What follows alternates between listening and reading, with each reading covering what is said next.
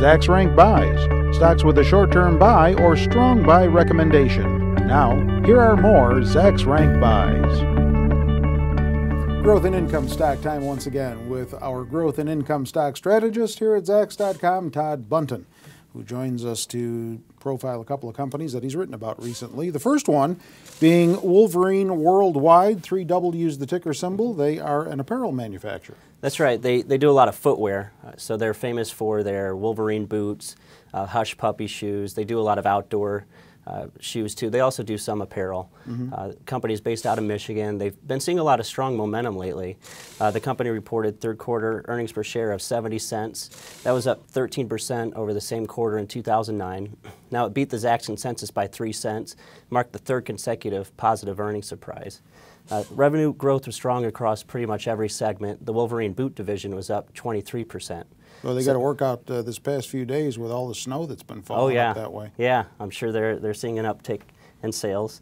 Management actually raised guidance off the strong quarter, and they mentioned that momentum continues to build across their whole company. So, so you're seeing bullishness from them. They raised their guidance from they were at $1.98 to $2.04 a share. They upped it to $2.04 to $2.08 a share.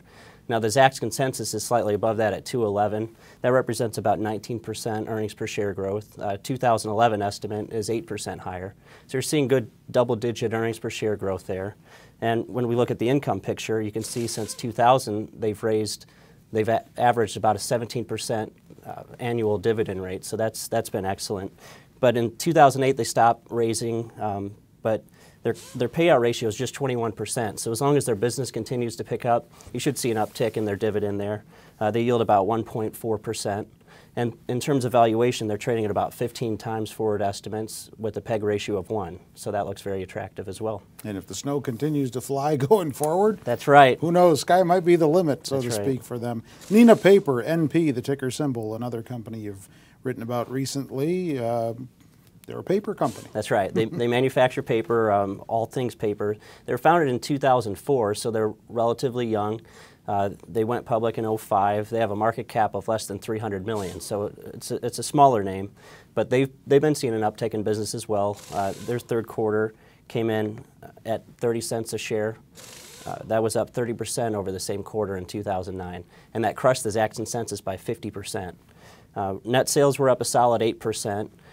That was on higher prices and volumes.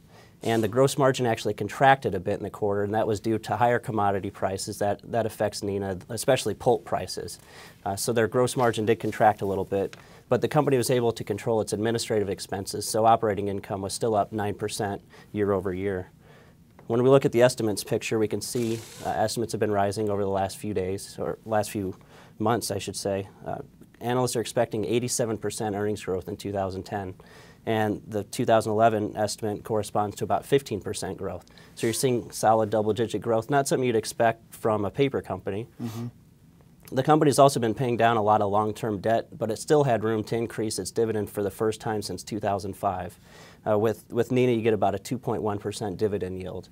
And in terms of valuation, they're trading at about 13.7 times forward estimates. That's in line with the peers, very reasonable. All right. Do you own either of these two? I do not. All right. Check out more Zacks Rank Buy stock pick ideas for yourself at our homepage, Zacks.com. We put 4 new ideas up there for you daily, one on each of the investing categories that we write about. With Todd Bunton, I'm Terry Ruffalo.